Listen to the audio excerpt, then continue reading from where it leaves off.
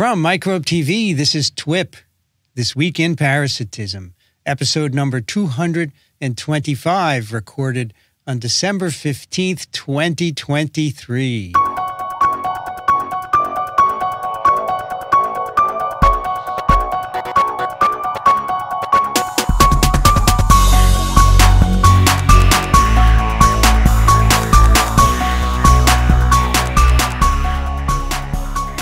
I'm Vincent Racaniello, and joining me today from Fort Lee, New Jersey, Dixon Despommier.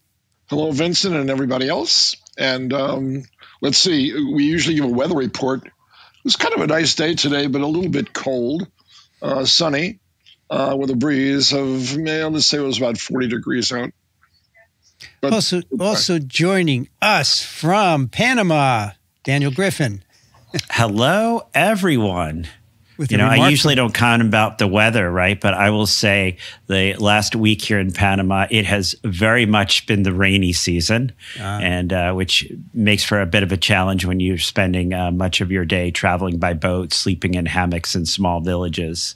Is it really warm there, Daniel? Yes, it is. Yeah. Perhaps a little too warm for some folk. All right. Also joining us from Glasgow, Scotland, Christina Naula. Evening all, it's really good to see you.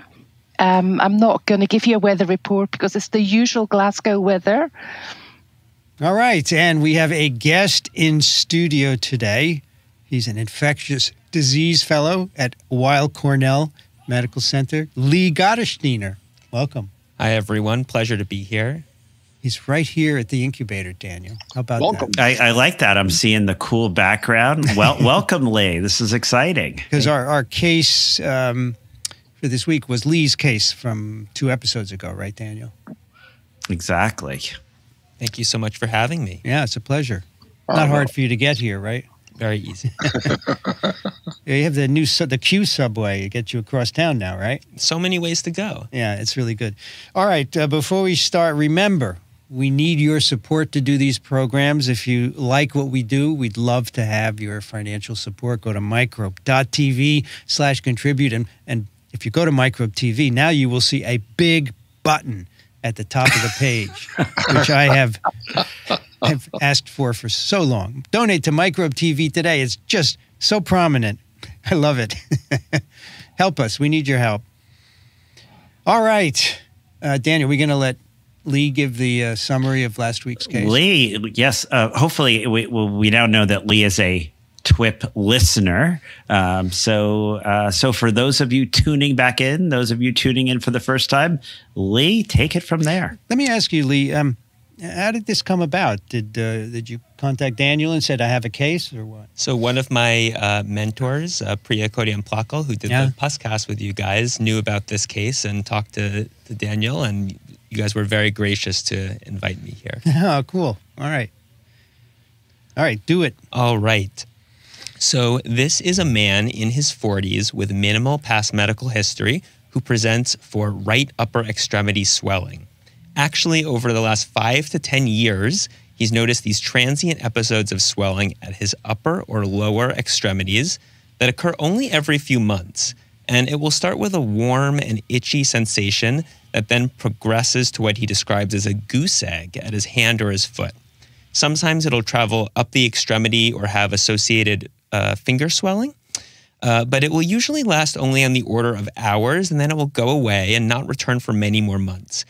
But he came into the emergency department for an episode at his right upper extremity that he thought was particularly severe.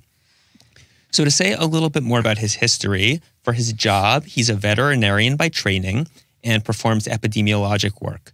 So because of this, he has a relatively extensive travel history for field work, primarily in sub-Saharan Africa. These trips started around 7 years prior to this presentation, first to Ghana, then the Republic of the Congo, Uganda, and Rwanda, but most extensively to Liberia, where he's had about 6 trips over the last 5 years. Each trip is for about 2 weeks long, and he'll have contact with a number of animals, including rodents, bats, and birds. He has also traveled to South and Southeast Asia a number of times, but generally not for field work. So in the emergency department, his exam is really remarkable for swelling throughout his right hand, including the fingers, but it's non-tender and not particularly erythematous. Otherwise, the rest of his exam is really totally benign. His absolute eosinophil count is 730. I have to apologize, that's a little lower than what was provided at the teaser, but still mildly elevated eosinophilia. And most of his other basic labs are unremarkable.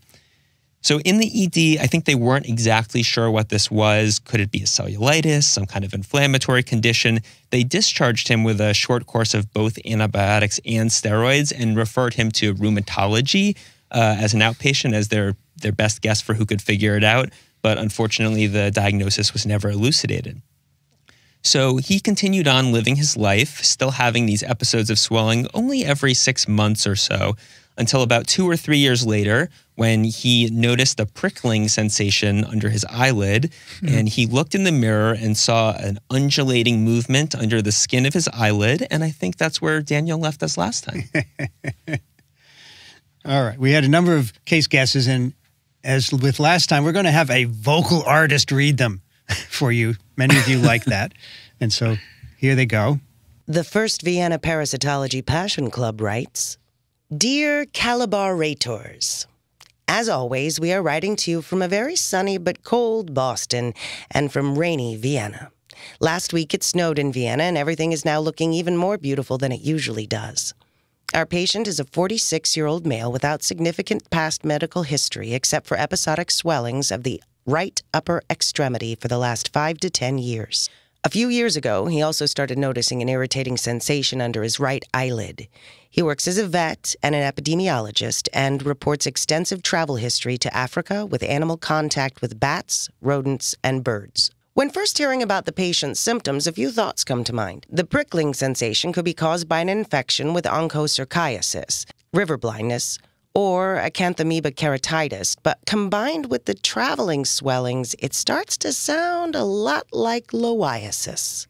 Loiasis, also called the African eyeworm, is a filarial disease transmitted by the flies Chrysops silacea and Chrysops dimidiata. These flies bite the host to take a blood meal and lay third-stage larvae on the skin, which then enter the skin through the bite wound. The larvae then grow up into adult worms. This process takes up to 5 months. Adult worms later produce microfiliariae, which start to penetrate into various tissues and organs and can reside there for many years. The swellings encountered in Loa patients are actually angioedema. They occur episodically and are called Calibar swellings. Originally, they were named by a Scottish physician who observed these swellings in a woman who had returned home after living in Calabar, modern-day Nigeria, for several years. The swellings are non-tender and can feel itchy. Other symptoms caused by the disease include itchiness all over the body, hives, muscle pains, joint pains, and tiredness. Additionally, adult worms may be seen moving under the skin. More severe but very rare symptoms include kidney damage, lung edema, and lung infection, etc. Diagnosis can be usually made by microbiological identification of the worm taken from the eye, by identifying microfiliariae in a blood smear, or by serological testing. Blood should be drawn around midday, as the concentration of microfiliariae is the highest at this time. For returning travelers, the timing of the blood draws should be adjusted to the time zone they recently came from, as this only starts to adjust after about 2 weeks. Treatment can include surgery to remove single worms found in or around the eye. However, this treatment aims only to relieve the anxiety of the patient. To achieve cure, treatment with diethylcarbamazine, DEC, is most effective, as it targets both microfiliariae and adult worms. However, with higher circulating levels of microfiliariae, adverse reactions like urticaria, swellings, and encephalopathy become more common. While apheresis can be used to decrease microfiliariae levels, prolonged administration of albendazole to kill adult worms and thereby reduce microfiliariae levels has become more common. It is not uncommon for patients to require several courses of DEC before achieving complete cure. However, these data come from endemic areas where continuous exposure is likely, and returning travelers may have higher cure rates. Before DEC treatment, onchocerciasis should be excluded or pre-treatment with ivermectin administered well in advance in order to avoid the dreaded Mazzotti reaction and inflammation of skin and eyes. There is no vaccine for prevention of loiasis. Exposure prophylaxis is recommended for all travelers and permanent residents of endemic areas, which are largely contained with high endemicity areas for malaria transmission. There are no mass drug administration campaigns aimed at reducing the burden of loiasis. Long-term travelers can take DEC chemoprophylaxis to reduce symptoms. Thank you for this great case. All the best. Michelle and Alexander from the First Vienna Parasitology Passion Club. Agnese writes, Dear Professors, thank you for another amazing case. I think, from the hint of the eye, that we are talking about Loa Loa. It would match the intermittent long-standing swelling, the worm crossing the eye, and the travel anamnesis. He said he also had traveled to Southeast Asia, so maybe gnathostomiasis should be also in the differential. But he stayed in the endemic area for a short time, and the excursion of the worm to the eye is less typical. Hope you are still drawing names for the book. Thank you for your amazing podcast. Agnese. Eyal writes, Dear Vincent and the sages of the microscopic eukaryotes. Greetings from Sydney and the land down under, where women glow and men plunder, where summer has truly arrived. It's now 30 degrees Celsius and hot with over 40 degrees Celsius expected for tomorrow. I apologize for not submitting my guesses in time for the last few episodes. I've been preoccupied with everything happening in the world lately. However, I'm still listening to all the TWiCs religiously. I've been utterly wrong in my last few guesses. Hopefully I can do better this time. As for the 46-year-old male with extensive travels to Central and West Africa, who had recurring swelling in his extremities and maybe recently some movement under the eyelid. First, I tried to look at worm parasites in Liberia, Ghana, Democratic Republic of Congo, Uganda, and Rwanda that cause swelling, and came up with the following list. Wucheria bancrofti causes lymphatic filariasis or elephantiasis. Loa loa causes localized swelling known as calabar swellings in the extremities and migrates to the eye. Onchocerca volvulus causes river blindness. Since there was no mention of a fast-flowing river and the swelling symptoms resolve within days and the mention of a movement under the eye, my guess would be Loa Loa. As always, it is such a pleasure to listen and learn from all of you. Thank you so much. Eyal. Rafid writes, Hello, TWiP team. Greetings from rural Quebec. With the arrival of winter, the hospital where I work has been very busy with patients presenting with respiratory illnesses and their complications, so I have not too much time to analyze this case. My best quick guess for a patient who has traveled to Central Africa and now has seen something cross his eye and has transient swellings of his extremities, which sound like calabar swellings, is the filarial Loa Loa disease. This parasite is transmitted by the deer fly.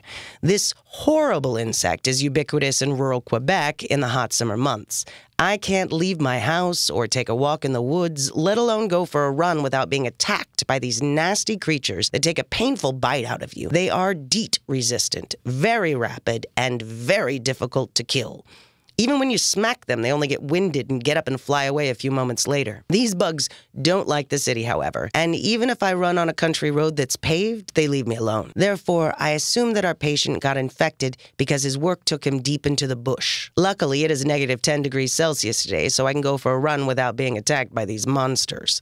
Thank you again for your time, and thank you, Vincent, as I got an email yesterday saying that the parasitology book that you guys gifted me is on the way. Can't wait to see it. Rafid. Felix writes, Dear hosts, greetings from snowy South Germany. My guess for the case of migrating joint swelling and eye irritation is Loa Loa. I'm a bit unsure why the lab work is unremarkable and there is no eosinophilia, but I guess in chronically infected patients it may be the case. Now we need to find the microfiliariae in the blood or catch the worm red-handed in the eye. For treatment, DEC is recommended after ruling out risk factors for encephalopathy. I would love to know how you proceed if there is heavy infection or risk factors. Other parasitic differentials could be gnathostomiasis or mensoleliasis. Until next time, Felix. Hawken writes, Hello, cast and crew of TWiP. Greetings from balmy, albeit wet, Athens, Georgia. It's funny that your case involved a little white worm peeking out of an eye, as just this last week, a friend of mine reached out asking about a similar problem in his dog, which I have attached a photo up below. While I am certain our veterinary epidemiologist probably didn't get Onchocerca lupi from a southern U.S. state like this dog did, his case did make me wonder about the myriad different filarial worms he could have acquired. Depending on the size of the nematode extracted from his eye and the morphology, could also look at the microfilariae in the blood, it could be Loa loa, O. volvulus, Wucheria bancrofti, or Brugia malai. Originally, I had Thalazzi on the list as well, but given his skin issues and swelling from a filarial worm from his travels throughout Africa or Southeast Asia seems most reasonable. Final guess, Onchocerca volvulus. Treatment would be DEC and ivermectin, but depending on the size of the nematode burden, it might be prudent to consult a specialist to avoid a Mazzotti reaction. All the best, Hawken. Anthony writes, appears to be some sort of larva migrans. Loa loa, gnathostoma, and Dirofilaria reopens are all possible. Anthony. Anything else, Daniel? No, I think that's great. And I think our email guesses, I'm impressed as always with our listeners. And I like some of the guesses. I also like some of the differentials they threw our way. And I guess, I do know what it is, but I think we've got 3 more people who may want to jump in with some guesses. And I got the sense last time that Dixon felt very confident in his answer. So should we let you go first, Dixon? If you like. You're not going to read all this? Oh, okay, fine. We have a voice artist read them, Dixon. Gotcha. Yeah. Yeah, we haven't had that before. Okay, fine. So, my guess is not a guess, actually, because I used to teach this subject to our medical students, and unfortunately, I never got to teach this one. But this is one that I've actually had personal experience with, because I once was sitting at my desk minding my own business when I got a phone call from the emergency room saying, Dr. Dupamier, would you please help us out? And I said, of course. And they said, well, I've got a man down here. He's from Ghana, and he claims to have a worm in his eye. What should I do? I said, take it out. And they did. The worm turned out to be the parasite, which everyone loves because it's really easy to remember the name of this parasite. It's called Loa loa. That's not my guess, because I don't think we had so much information that it was hard not to know this if you were savvy about the filariasis field. And I've had some experience with that as well. So, yeah, my diagnosis, without seeing anything more, if you had given us one more clue, it would have been no fun at all. Although this was fun. Loa loa is my guess. All right, Christina, did you want to jump in? I'm noticing your sweater matches the wall behind you. So. Oh yeah, it does. I'm wearing my sparkly Christmas jumper, for a bit of special cheer. So my guess, I was thinking the swellings described, they sounded a bit like Calabar swellings, although you'd also described them as goose egg swellings. And I'm not sure. The images of Calabar swellings that I've seen don't really look like goose eggs, but I suppose, it could be. So I was thinking also at the epidemiology, so you had travelled in an area where Loa loa is present, although you did mention that he had quite extensively travelled in Liberia, and I think Loa loa endemicity is actually quite low there.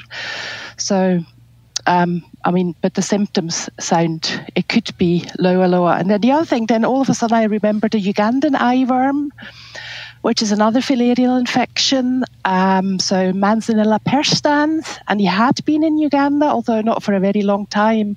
And actually Manzanella perstans can also cause Calabar swellings occasionally.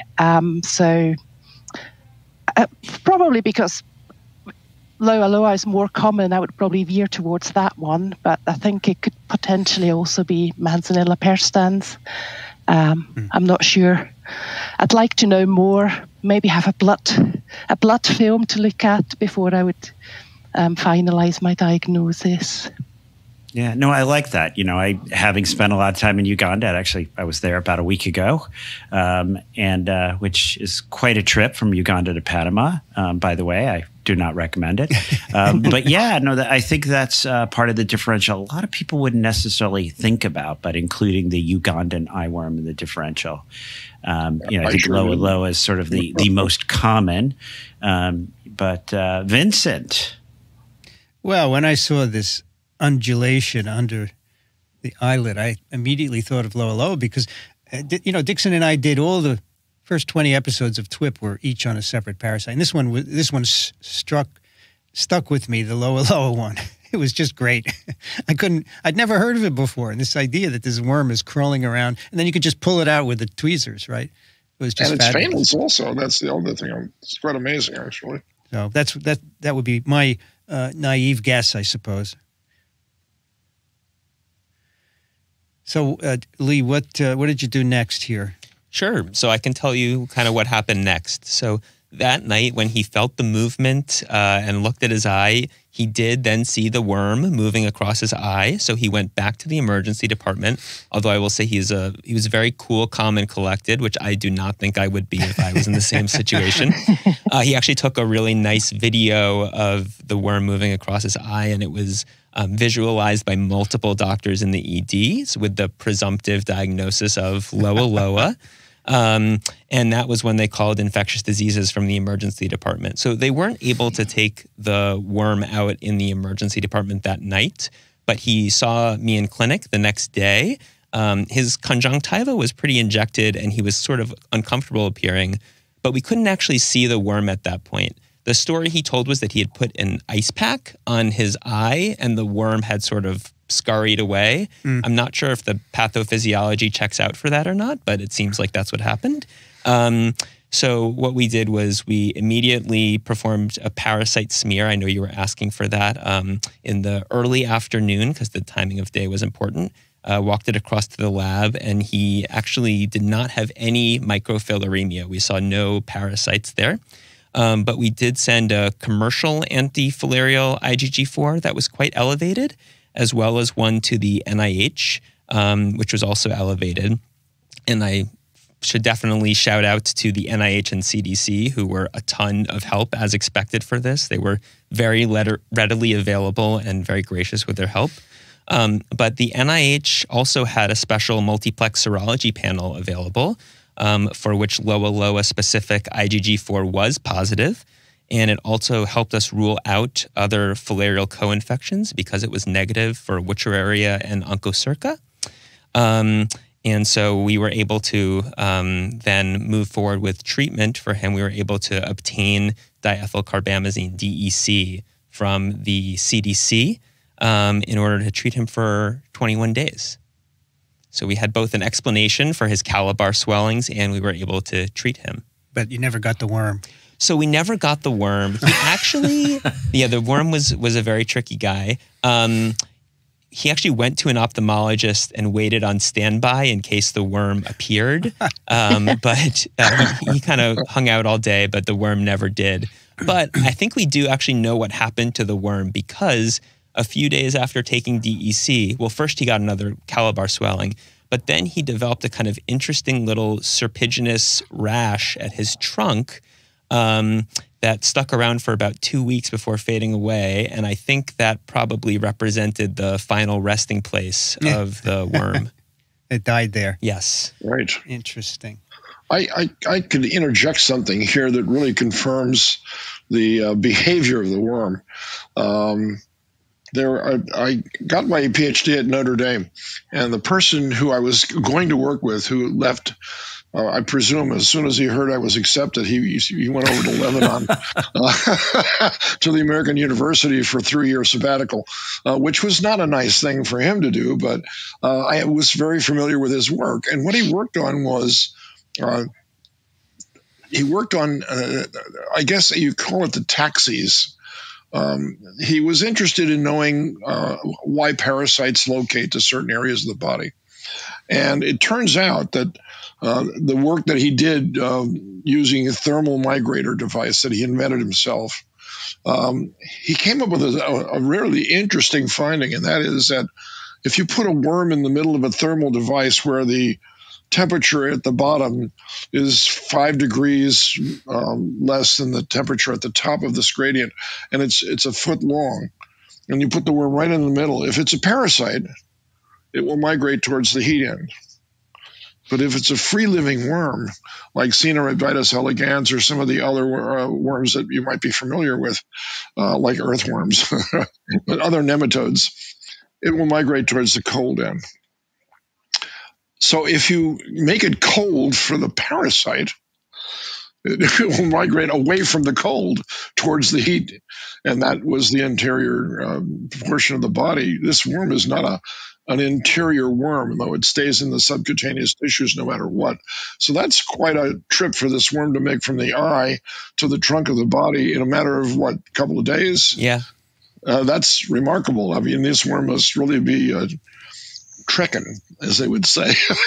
And I wonder if, because it lives in the subcutaneous tissues, it's put off by the higher temperature that it finds on the inside, because, I mean, that's usually the way it's acquired, because you get bitten by a vector that deposits the larva and it goes into the blood. So it's really quite remarkable to see how this worm responded. And we had a similar worm that was in the anterior chamber of the eye.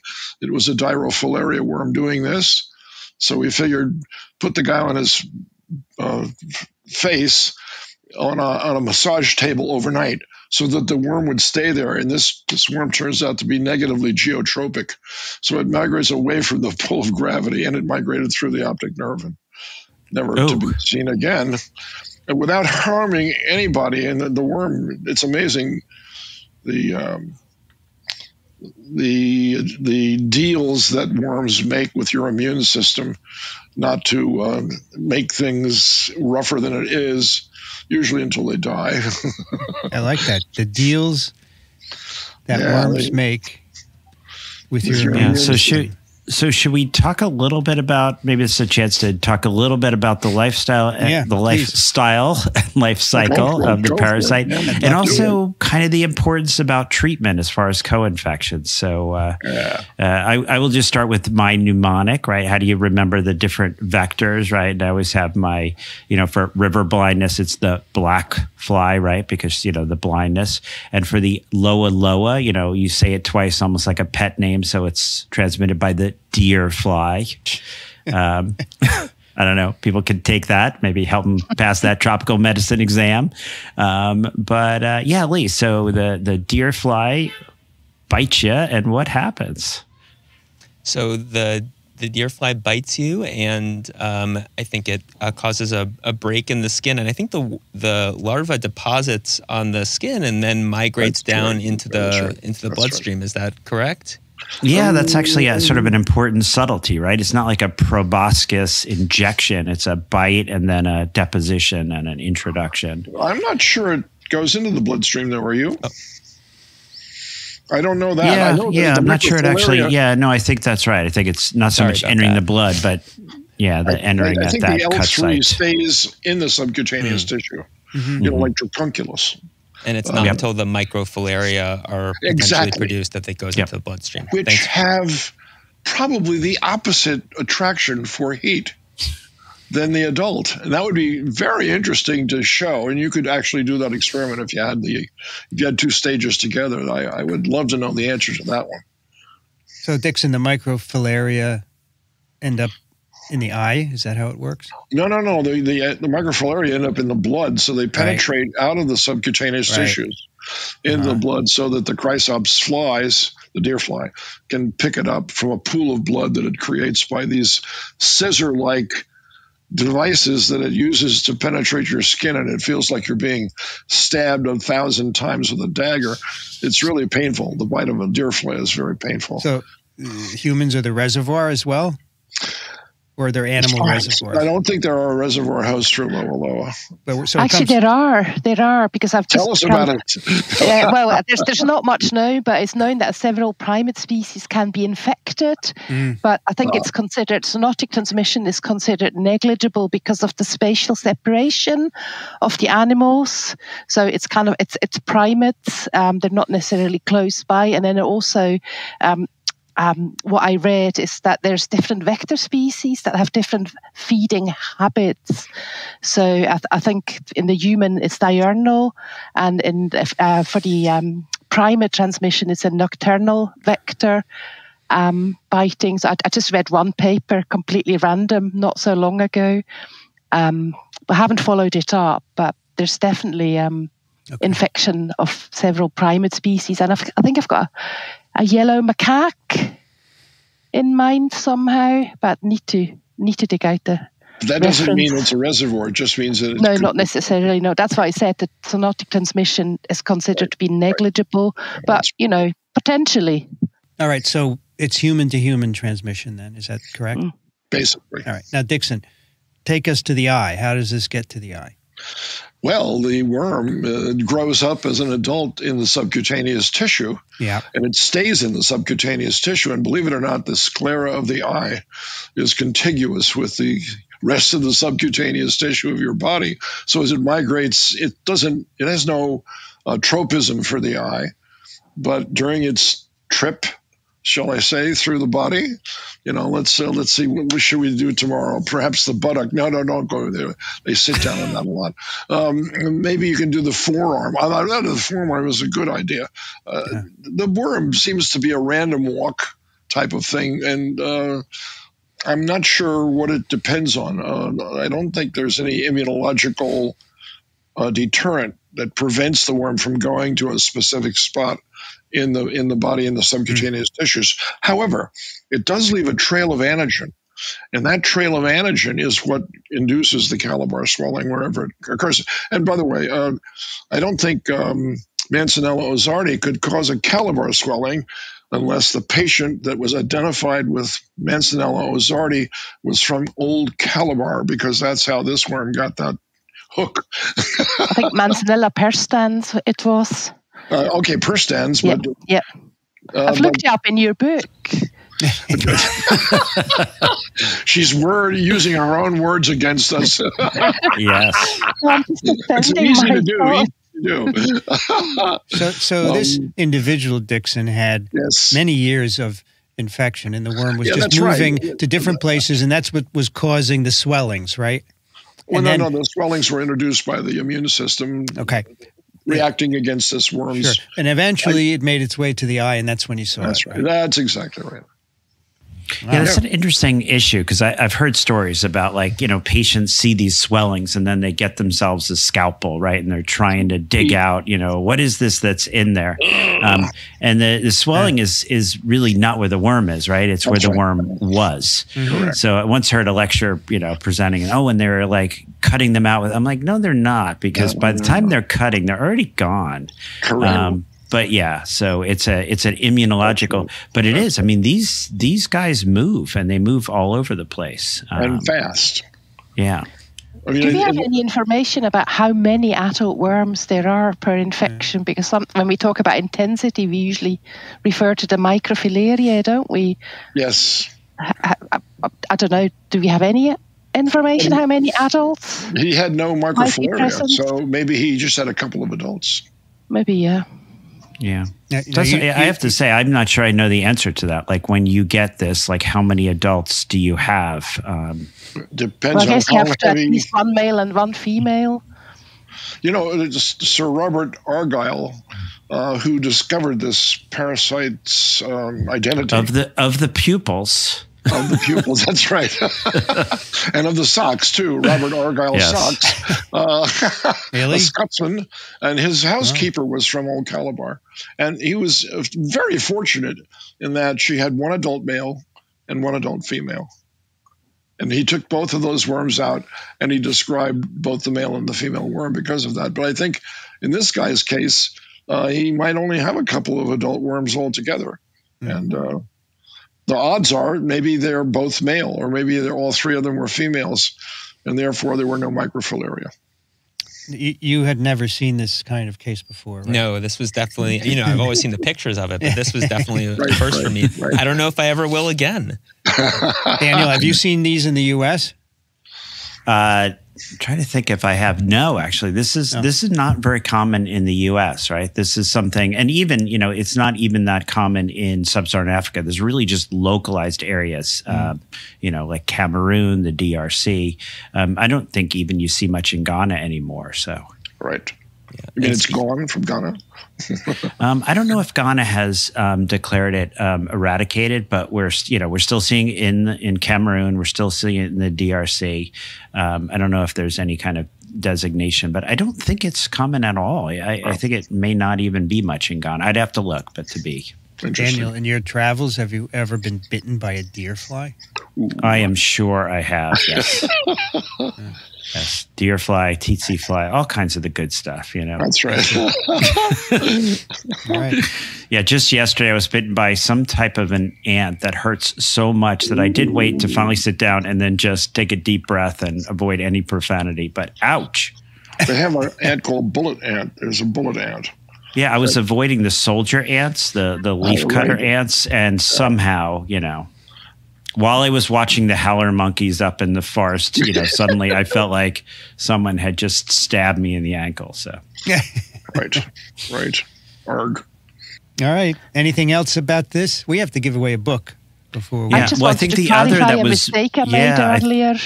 Yep, go ahead. Oh, what was that, Yeah, Christina? so it was actually not a yellow macaque, but a yellow baboon. Okay. Oh, okay. Oh, that makes all the difference. Well, you need to be precise. It would have haunted to me otherwise. I didn't know where well, no, the other I just wanted to make sure we bring up is this whole issue of, why you want to look for co-infections, right?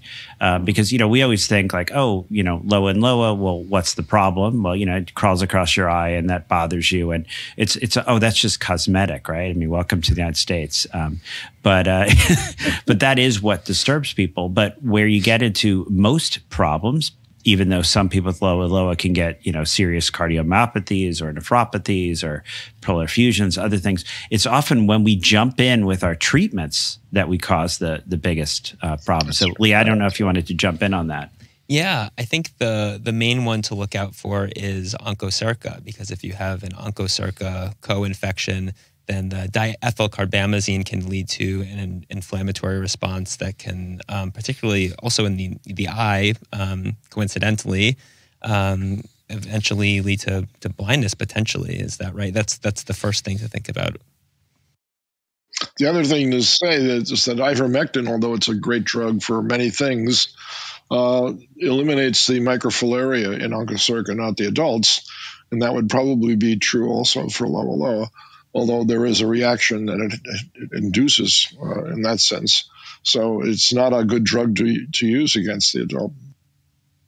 Yeah, this is one of those where your question is so relevant of, where is this present? Because you really need to know in an area, right. Is there onchocerca? Is there a loa co-infection? And there was really a horrible story where they were going in with the DEC treatment, and, they talked to the local, leaders, they talked to the head of this tribe, and just, really bad odds, whatever it is, but it ends up the son of the tribal leader ends up developing a horrible encephalopathy with this mass drug campaign that they come in with because they weren't, checking all these levels. And, that's kind of the end of any sort of a trust relationship if you're not careful about you go in, and right now things are status quo, but now, this sort of causal connection that you induce this. So yeah, it's really important to understand a lot of the dynamics, the ecology of what's going on. Probably didn't know that before that either. So, yeah. I mean, a lot of times they find out these things by these well-intentioned programs, which end up being disasters in some cases. I mean, I remember, not to waste any more of our time because we've got a paper to get to, when the Bangladesh became a country, I believe it was in 1976, the WHO stepped in and said the main problem with this country is right now they're suffering from anemia. They determined that no matter what. And they didn't say why. Okay, so there could have been a couple of reasons. One is that they had a lot of hookworm there, which they did. And the other is that they had a lot of malaria, which they did. But the point is that when you have a lot of anemia caused by malaria, at least, or by hookworm, the malaria parasites don't do well. They didn't know that, so they started to treat everybody with iron to up the levels of reserves, and they induced, of course, multiple fatalities in small children that had latent Plasmodium falciparum, and they found that out by mass treating with iron. Unbeknownst to them, of course, they had no idea that this was connected in some way. And WHO lost its credibility in that country for many years afterwards as a result. Yeah. And that's the real danger, is that these are well-intentioned NGOs and international organizations that want to do the best they can. And in doing that, they make these fatal mistakes by not knowing enough about the situation. Well, as you know, Dixon, they tried to treat people in Egypt for schistosomiasis, and they gave them all hepatitis C because they didn't sterilize the needles. How about that? And so now Egypt has the highest burden of hep C in the world. Yeah, except that now they're taking pills rather than injections, so that's at least partly a savior. I don't think praziquantel is injected, right?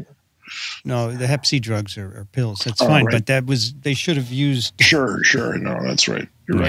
Yeah. Anyway. Yeah, so we, in our appendix, we actually go a little bit into here about, like, if you have microfilaria above or below a certain level, if it's above a certain level, actually try to drop things first, like with albendazole. And once you get below that 2,500, then you can actually start looking at DEC. But this is one of those things. I mean, I know during the last 4 years I'm not sure exactly what drove people to do this, but there was a lot of ivermectin use for some reason. And yeah, in certain areas of the world, this actually would be not so much a drug side effect as a drug complication used in the wrong context. So right, exactly. All right, Lee, did you have anything else we should throw at this? Or Christina, you too. I'm seeing all this energy. Yes. I'm Christina. very keen to throw in another little nugget of information. You know how quite many of the filarial worms, they have Wolbachia endosymbionts. And one thing that I remember very clearly from our course, the Diploma in Tropical Medicine and Hygiene, is that Loa do not. Correct. So I think that might be quite important, because you wouldn't really then ever consider, I suppose, doxycycline as a treatment. Yeah. I'm just throwing it in because our students. Yeah, no, that's one of those. That's one of those great test questions, right? Yes, exactly. Like, name a filarial worm that doesn't have a Wolbachia symbiont, and yes, Loa. Interesting. All right, well, let's give away a book. And we shipped out a lot of books this week, folks. Good. So, yeah, many of them went to foreign countries, and hope you get them soon. Hope the box doesn't arrive empty. Wait, you want a drum roll for this, Vincent, again? So, as far as I can tell, there are 4 people who didn't win books before. So, yeah, let's pick a random number between 1 and 4.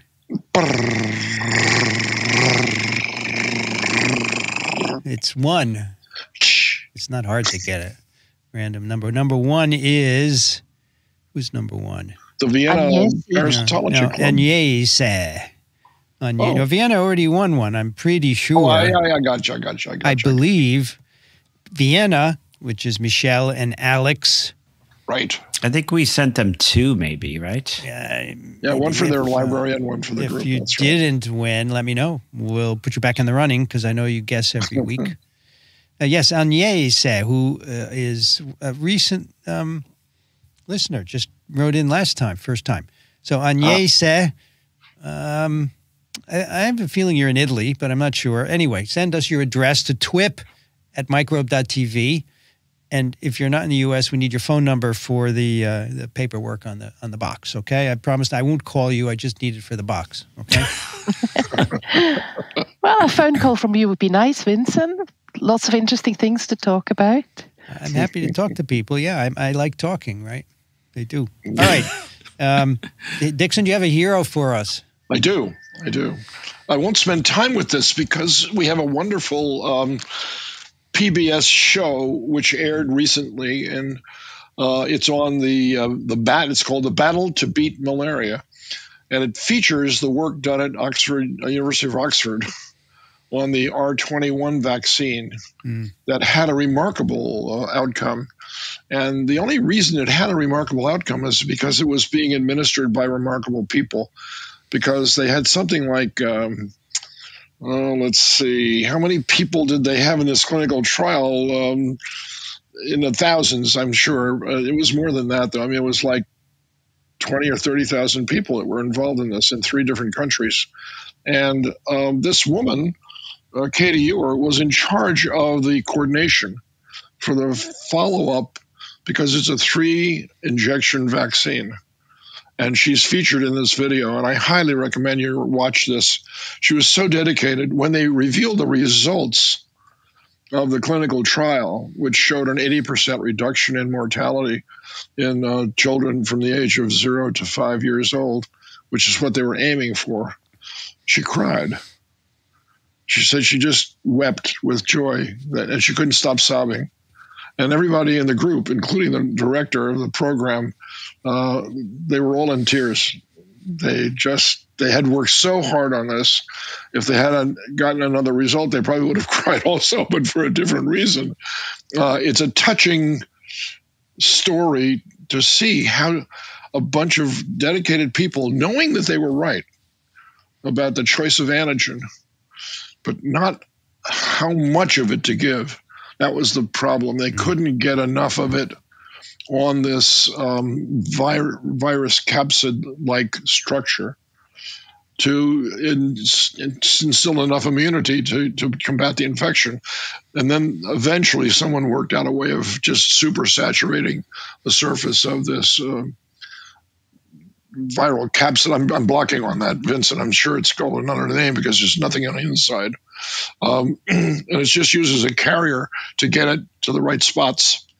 And once they made that breakthrough and went back and did a small trial, it was a remarkable difference. It was a matter of how much antigen, not which antigen. And so even knowing nuance like that, in the world of vaccinology is quite a remarkable thing. Hepatitis B virus, Dixon. Hep B? Hep B is the carrier, yeah. Okay. So Katie Ewer is one of those dedicated people who tried to get in medical school and she couldn't make it in. So she didn't lose her interest in biology at all.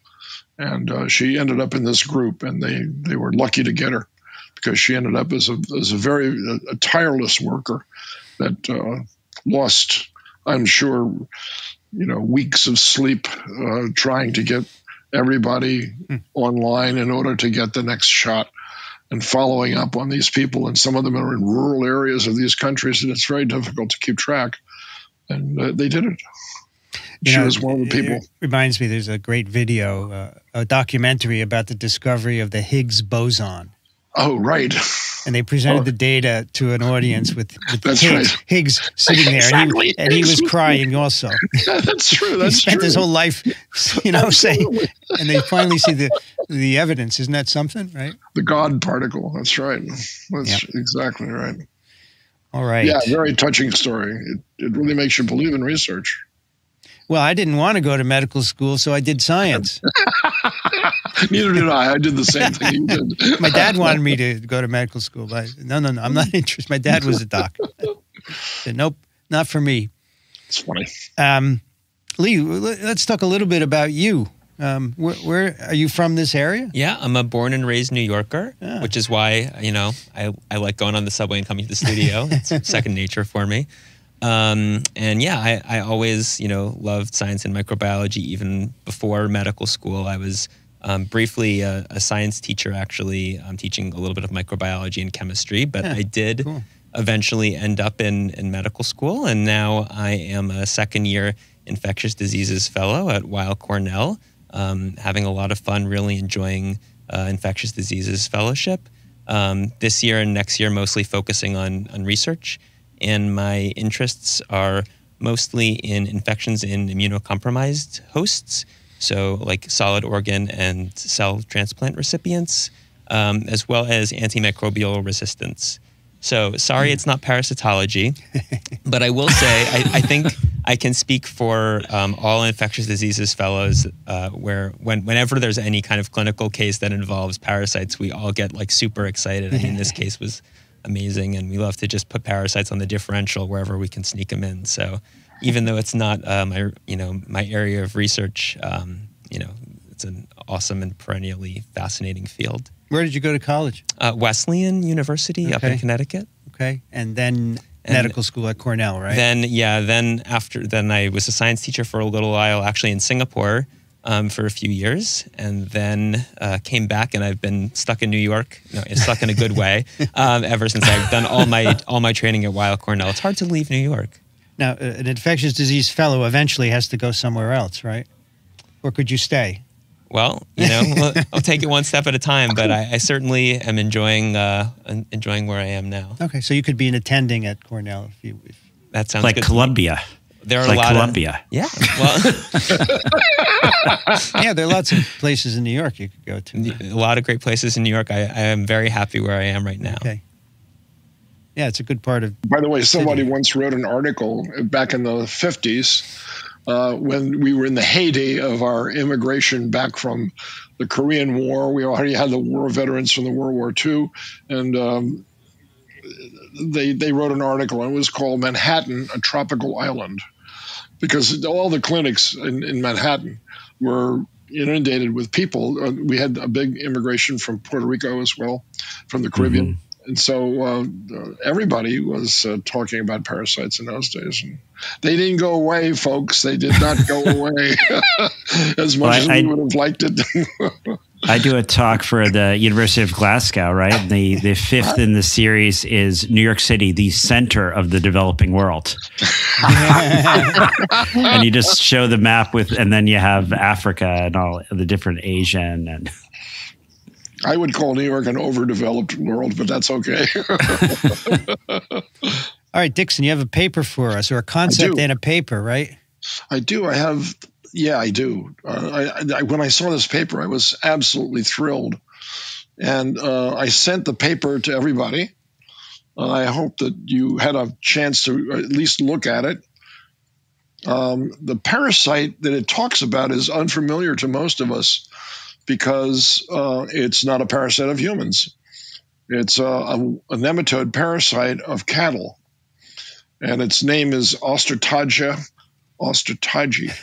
Now, I know Christina will probably say that differently, because the first time I heard this parasite mentioned, I was actually a guest at Dr. Urquhart's laboratory in the University of Glasgow. And this was what he was working on.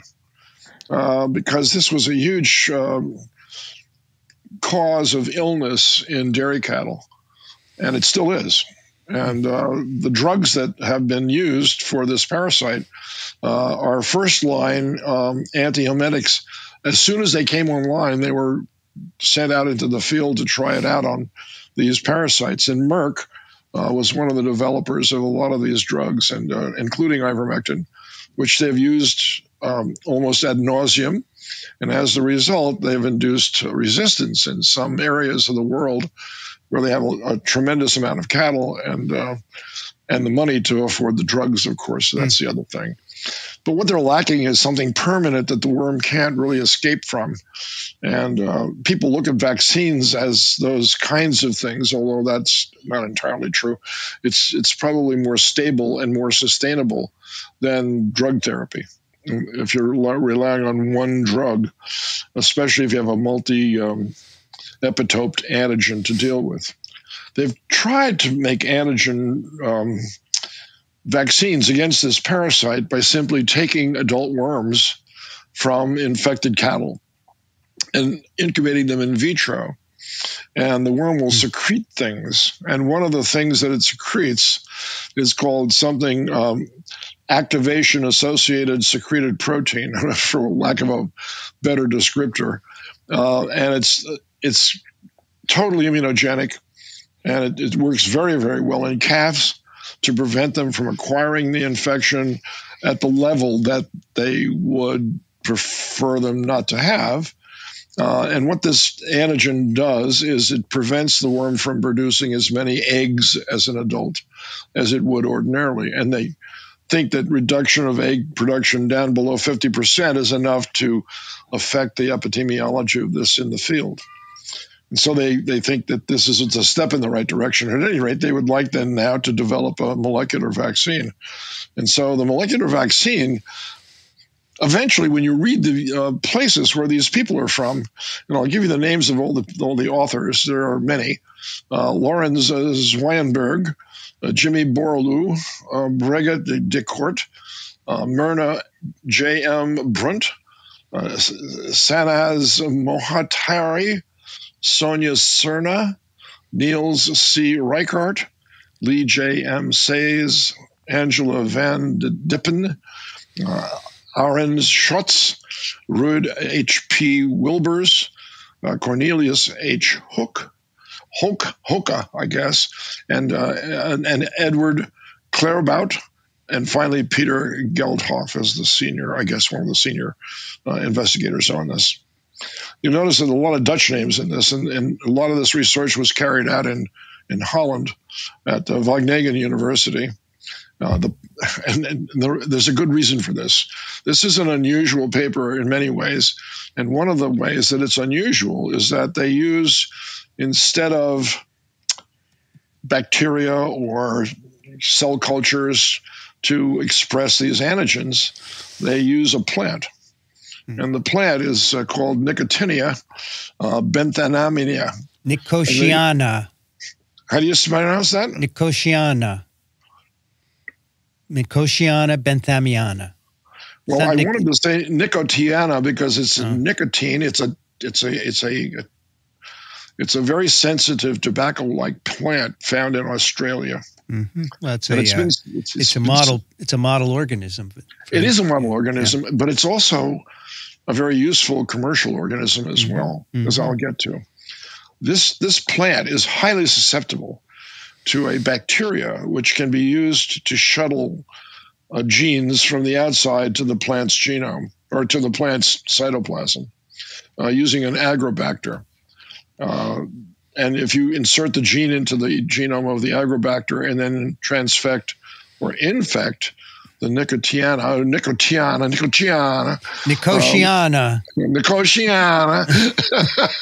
you get expression of the genes in the plant eventually as well. So they're thinking of using plants as vaccine producers, and it's already been done, of course. And I shared with you a picture of a place that I visited many years ago in College Station, Texas. It's now called iBio. Its last name is, I'll think of it in a minute. Doesn't really matter. It's a big, gigantic plant, no pun intended, which is funded by DARPA for the most part. And they make vaccines, and some of them end up in the Army. And they made an influenza vaccine in plants as a result. They're very easy to make. They're very easy to isolate from the plant. It's almost like making wine. You take the plant and squeeze out the juice, and out comes the protein of your choice. And another 2 steps, and you've got a purified protein. So and the plants grow very fast, and they're easy to grow, and they grow them in vertical forms. So you've got all the things in place that you would like to have in order to do the following experiments. And what they did was they expressed this protein, the ASP protein, in 2 different expression vectors. One is a pichia. Is that how I'm pronouncing that, Vincent? Pichia. Pichia. It's a yeast. It smells very sweet. It's related to Saccharomyces cerevisiae, which is the brewer's yeast, but this is not one of those. This is a special yeast which is used for gene expression. And it's also used because it glycosylates, whereas a lot of other systems, they don't glycosylate. The plant, on the other hand, has a very limited number of glycosylation enzymes And so a lot of their proteins are glycosylated, but a very bland outpouring of varieties. Whereas in mammals, particularly us, we produce a plethora of kinds of decorations. They're called chemical decorations on the protein, and they're involved. That's the scientific name for them, Lee. Just if you were decorations, way, yes. That's the way. That's the way the glycological people working on this refer to them. Yes, they do, and their functions are. Well, some of them are known and others are not. Most of them are involved in helping the protein fold properly and maintain its shape. And so that's a very essential function. So what they did was they took this gene that they got from the sequence of this protein, and they made a cDNA, and then they put it into these two different expression vectors, and then they got the protein out. They immunized calves with it, and they got nothing. Absolutely nothing. It didn't work. That is to say, the protein alone didn't work, which was very disappointing. So they went back and they started to ask some more involved questions about the chemistry of this protein from the nature of the secreted products, and they found out that it was glycosylated. And when they did the analysis of knocking off the glycosylation sites and then analyzing the glycosyl residues, they found that there were two primary residues that were associated with the OOASP1 protein, and one was an A1 fucan of hold on just a second, please. I hate it when my phone rings in the middle of all this. It's Joe Biden.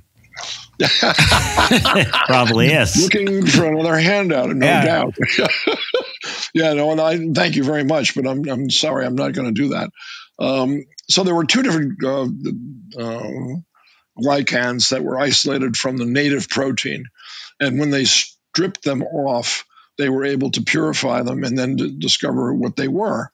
So remarkably, what they did next was they took the enzymes that catalyzes the glycosylation for both of those glycosyl residues, and they transfected the tobacco plants with it, and then they transfected the protein in there, and the next thing you know, they were getting properly glycosylated the OOASP1 protein, which they could then now compare with the native protein that they could collect from these cultures of the adults to see whether or not there was any immunogenicity or protection by using this now totally engineered product. And the answer was it worked. And the reason why it worked was because the epitopes turned out to be the glycosyl residues. And the glycosyl residues were easy to see. They're not complicated residues. They have lots of great visuals in this article. But we can now say for sure, if you go down all the way down to the end of this article, which I painfully did, raiding through all this data, it's worth just going to the end to read their conclusion, because this is a rare conclusion that you get from this kind of work that's been going on for about 40 years now. This is one of the very few successes that have ever been reported with regards to a vaccine developed against a nematode parasite, regardless of whether it's in humans or not. And I'll just read the conclusion. In conclusion, the comparative analysis conducted between a protective native antigen and a non-protective P. pastoris recombinant provided important information on the key elements required to induce a protective immune response. In this study, native OOASP1 and a non-protective P. pastoris recombinant were found to be highly comparable on protein structure, but microarray analysis revealed that native OOASP1 induced IgG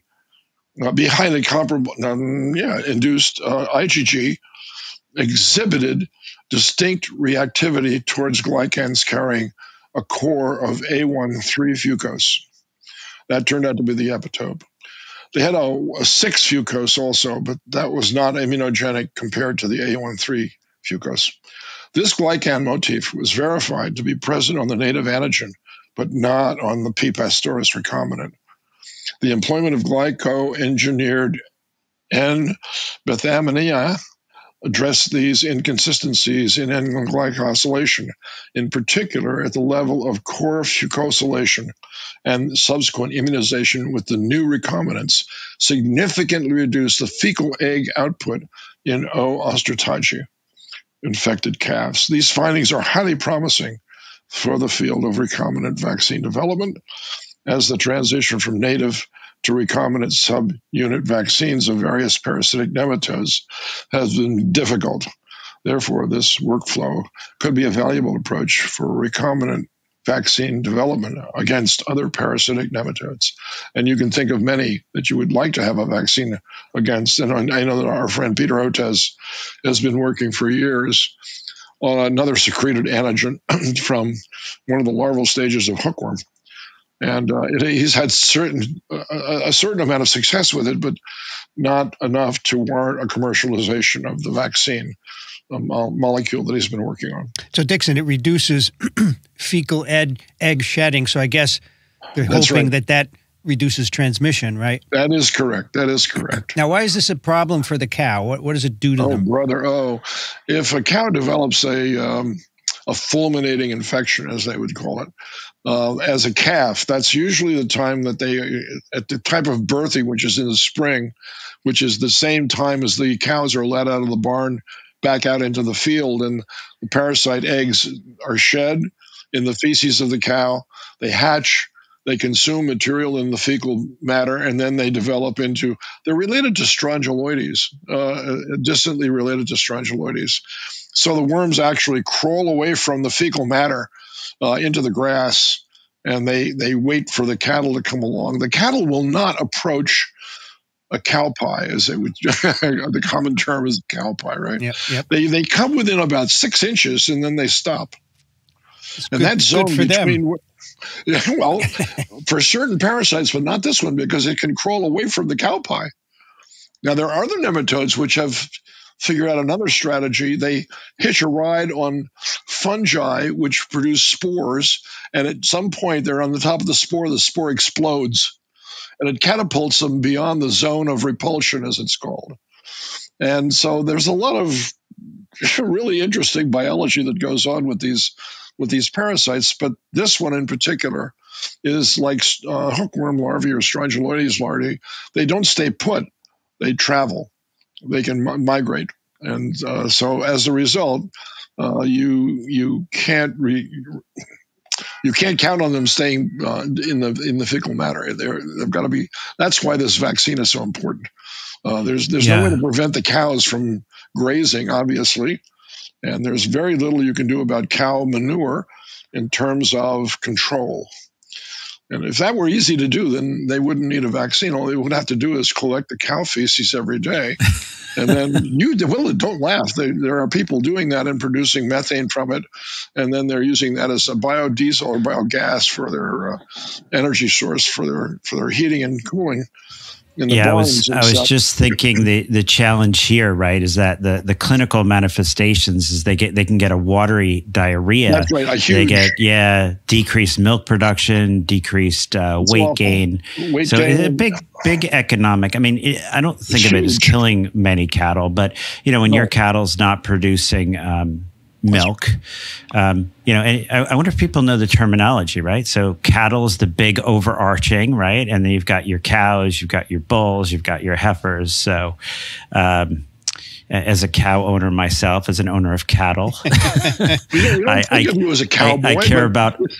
care about these things. And so like, let's take one of my cattle over there in Uganda. So Mary, who normally would produce 7 liters of milk a day, and you're counting on that, now 5, you're like, okay, so that's, that's impacting, maybe the amount of milk that you might be trying to sell for currency, maybe the amount of milk that might be feeding your family. And some of these large commercial operations, this can really impact your profitability, as well as the animal suffering that's involved. No question. Is this a global problem? Yes, it is, because cows are shipped all over the place, and there is I don't know of any country that doesn't have grazing animals as part of their economic scheme, including people living above the Arctic Circle, with reindeer and with caribou. So cattle is major in terms of livelihood, and absolutely right, Daniel. This has the potential for, let's just put it this way, if you had a certain worm burden, but the female worms were unable to obtain a maximum egg production, which has a cost in terms of the amount of energy that the host has to give up to allow the parasite to produce all those eggs every day. I mean, it's 1,000 or 2,000 eggs every day. Remember, we talk about Ascaris as producing millions of eggs over its lifespan, and that comes at a huge cost for the host in malnourished areas of the world. So you can imagine a whole herd of animals suffering from this, and it's a vicious cycle. It just keeps affecting it. And that's why maybe the worst is your younglings, right? So your yearling cattle go out there, their first exposure. Exactly. And in some cases, I say death isn't the biggest, but in some cases, you lose, some of your herd, and that's, I just lost one of my bulls in Uganda, and it's a big economic hit for for people. So I learned by attending a meeting on the dairy industry in Holland. They were interested in producing indoor fodder for the cattle, which is a great idea. And they're going to that, by the way. There's lots of examples now out there of dairy farms where they're on several acres of land, and they can raise like 200 or 300 cattle on that small acreage, provided that the food for the cows comes from that building over there. And it's very interesting. So that's another aspect of vertical farming that I wanted to bring up. But the vertical farm in this case allows this single tobacco plant to grow happily, provided, of course, that nobody who works inside that vertical farm is a smoker. So, Vincent, what virus would we be worried about in this particular instance? Tobacco mosaic virus. You got it. One of the first discovered. And it was the first virus discovered, yeah. Nobody in that biotherapeutics, that was the name of the place, the biotherapeutics, the Caliper Biotherapeutics was the name of the company, and it's changed its name because now it's associated with the Texas A&M University. Lots of interesting biology to this. I will be interested. I would prefer to see a 90% egg reduction or a 95% egg reduction. But notice also that the female worms were smaller than the male worms in the immunized group. The female worms were the same size in the non-immunized group. So there is a price that this female is feeling from the immune system, preventing her from obtaining enough nutrition to produce the amount of eggs. So what do? The worm starts to use a part of its own self to produce the eggs, and eventually they don't succeed. There's a similar situation like that with Trichinella, where the newborn larvae are produced at a lower rate by worms from immunized animals, and the female worms are much smaller, and they're using some of their own body tissue to put back into larval production, which would never happen in a non-immune situation. By the way, cigarettes have tobacco mosaic virus in them. Hear, hear. Yeah, it's viable in tobacco that's been dried and rolled up into cigarettes. It can be found in the lungs of smokers. That's right. So that company, that's their first question. You smoke. When you interview for a job, are you a smoker? And the answer is yes. I'm sorry, we can't use you. Yeah. They won't allow anyone in that building that's ever smoked. It's a very hardy virus. Crazy stuff. Thank you, Dixon. Very, very cool story. I like that. You're welcome. Thank you. I sent pictures also. You might wonder what an abomosum is. So I sent you a picture of a cow, a dairy cow, with a cutaway view of its digestion. And it's a complicated system. Has 7 stomachs or something like that, right? And not only that, they're chewing their food twice. It's an amazing system when you look at it. Is abomosum one of its stomachs? It is, and that's where the worms live. They live there. So that's the last stomach before the fecal pellet eventually finds its way out of the cow. I was on a farm. I don't know when, but the cows had these holes in their sides. Oh yeah. Which they can do to sample the stomach contents. They exactly. Cut open a hole and just leave it there, and they're fine. Isn't that amazing? And what do you think they find when they look? I don't know. They find ciliates and other protozoan parasites. Not parasites, they're symbionts. Yeah. They're the ones digesting the cellulose, and that's where all the methane comes from. So in other words, from the neck down, this cow is an anaerobe. It's called a fistula. A fistula, that's exactly right. They put a stopper in it. That's right. And you can sample the rumen. That's right. And see what's going on in there. I guess you could change their diet and you can see what's in the rumen, yeah.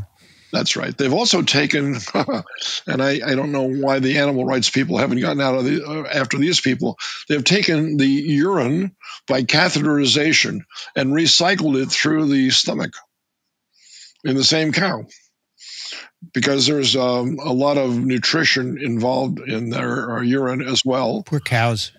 And poor cows is exactly right. But by the way, I meant to ask everybody, do you know what the average lifespan of a dairy cow is? I have no idea. Take a guess. No, Christina's just said. Christina, hold that up 2 fingers there. Sorry, I was coughing. Right. I think maybe two or 3 years. Why is it so short? You are absolutely correct. Because they can't make milk after that, so they sack. Well, they can, but not enough. And they eat them then, right? They do. That's exactly the meat source. That's a tough life. Right. I feel bad. The cows are peaceful critters, right? They're couch potatoes. My cow is older than 3 years, by the way. She's 7. She's 7, and she's going to go to 12, by the way. Is she pregnant? Did you not say she was pregnant? She's pregnant. Yeah, I don't know if everyone knows this, but yes, Mary is pregnant. She's about 3 months pregnant. So maybe in July, we're hoping for a girl. This is going to be her second. Her first was Peter, who's 2. He's a bull, and he's shy, which is funny to see a shy bull. Well, Ferdinand, that was Ferdinand the bull, by the way. Okay. So Daniel, you had 2, but one died, right? Well, so yeah, originally I had Mary. Originally I had Bryony, and then Bryony had Mary, but Bryony passed, and then Mary is still with us. She had Peter, and then Mary is now pregnant again. But I also had a large bull, but the bull died recently. So, what do they die of? There's sort of a valley fever going around, but they die of different things. Yeah. Okay. And Peter was sick recently, but he's recovered. Are these European cattle? No, they're the local Ugandan. So they produce a lot less milk. Yeah, that's right. Yeah. That's right.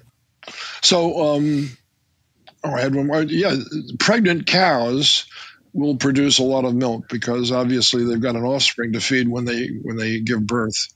And so there's a hormone that you can give the cattle that will continue to stimulate milk production after the birth of their calf. And they can only give that hormone, I think, for 2 years. And then after that, it doesn't work very well. So that's why the milk production will go down. And that's at that point, it becomes economic to sacrifice the adult cow. And, Christina was absolutely on point. And your university does a lot of research on this organism. Do you know anybody doing work on it right now? I can't think of a name just now. No. Sorry. Daniel, they're all in the vet school. They're all in the vet school. Daniel, do people need milk, Daniel? So they don't need milk, but in a lot of places, it can be a great protein and caloric source. So, okay. Yeah. But here in the U.S., we don't really need to be drinking milk. Yeah, we don't need it. It's just, Well, except as a baby, and we need mother's milk. But not because of the nutrition. Because of the antibodies, right? Okay. All right, we have a case from one of our listeners. A couple of months ago, we asked for people to send in cases. We got a couple. So this one's from James, who's at Rocky Vista University. He's written in many times. And this is a 41-year-old male mechanical engineer, former Army Ranger trainee, moved from Denver, Colorado to Chattanooga, Tennessee. He was in his usual state of vigorous health, hiking, doing Spartan races, working on his semi-rural property and commuting to his place of work daily, when about 3 months previous to his diagnosis, he began having episodes of sudden GI distress with diarrhea followed by itchy hives in the axilla and groin. He treated these episodes with Benadryl and got relief. At 10 p.m. one evening, he had another such episode, again took Benadryl, but began to experience gradual onset but relentlessly increasing shortness of breath and wheezing. He was taken at high speed to the ER by his wife. He reported that relaxation with a repetitive meditative prayer seemed to control the symptoms, but said it was like his throat was closing. Past history includes variable exercise and cold-induced asthma treated with an inhaler as a child, with only rare episodes in adulthood related to high exposure to allergens like cat dander. Family history is not contributory. Diet is omnivorous. They had one dog, a Labradoodle named Raphael, which they chose because he was hypoallergenic. In the ED, he was treated with bronchodilators, intramuscular epinephrine, and antihistamines, and the symptoms abated. The experienced ED physician ordered a diagnostic test, having seen other similar cases in the region. A lifestyle intervention was successful. Would you say his prayers were answered? I don't know. We can't ask any questions, unfortunately. Yeah, I wanted to ask some questions, but I'm realizing we're not allowed to. We can't. Diet was omnivorous. Yeah. Okay. What question would you ask, Daniel?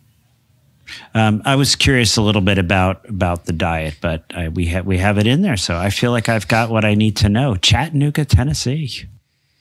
I guess you should have stayed in Denver. My question would revolve around, before his onset of symptoms, what was his trace back at least 6 hours? Tell me where you were up to that point before the symptoms started. Because I have a hyperallergenic response to mice. And I remember once a friend of mine living out in Minnesota had a chicken coop. It was totally enclosed, except for the door, of course. And I walked in, I took 2 breaths, and I had a similar reaction to the one you just heard about. And I walked out, and it, of course, went away almost immediately. But if I had stayed in that chicken coop, it was inundated with mice. Didn't you use mice in the lab, Dixon? I did. I had to work under a fume hood. I had to wear a mask, and I had to wear gloves. Yeah, that's right. But I recognize this symptomatology very well. Do you know what this is, Lee? I don't know what it is, but it's something. I'm asking Lee, not you. Oh, I'm sorry. I'm going to be waiting in suspense for the next episode. I'm curious what you think. Yeah. All right. That'll do it for TWiP 225. You can find the show notes at microbe.tv/TWiP. Send your case guesses and questions to TWiP@microbe.tv. We will reveal this one in a month, right? Not the next episode, but the one after that. So 4 weeks. 4 weeks. You have some time. And if you like what we do on this program and all the other ones, please consider supporting us. Microbe.tv/contribute. Our guest today from Weill Cornell Medical Center, Lee Gottesdiener. Thank you so much. Thank you so much for having me. This is fantastic. Dixon DePommier is at Racaniello.org, thelivingriver.org. Thank you, Dixon. Yeah, you're welcome, Vincent. And to everybody else, it's a pleasure seeing you again. I think we're going to change the name of our show to This Millennium in Parasitism. How's that? Sure. Daniel Griffin is at Columbia University Irving Medical Center, parasiteswithoutborders.com. Thanks, Daniel. Oh, thank you. And everyone, be safe. Christina Nowell is at the University of Glasgow. Thanks, Christina. Thanks, everyone. This was fun. I'm Vincent Racaniello. Please get better. What's that, Dixon? I will. Yes, feel better. I told Christine to feel better. Yes. Thank you. very much. I will. I'm sure I will. I'm Vincent Racaniello. You can find me at microbe.tv. I'd like to thank the American Society for Microbiology for their support of TWiP and Ronald Jenkins for the music. So now, Lee, you have the honor of doing the closing, right? You've been listening to This Week in Parasitism. Thanks for joining us. We'll be back soon. Another TWiP is parasitic.